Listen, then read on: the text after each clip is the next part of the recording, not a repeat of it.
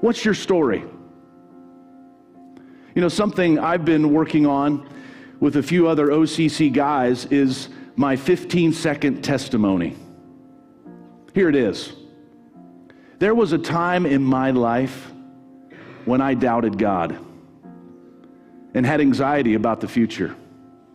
But then I turned to Jesus and decided to follow him.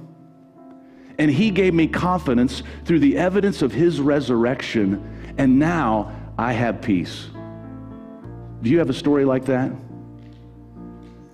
You do, right? I mean, maybe your God story isn't complete yet. Maybe you're still seeking the Lord. And if you are, I'd encourage you to continue to seek him. But for me, the challenge is to share my story more.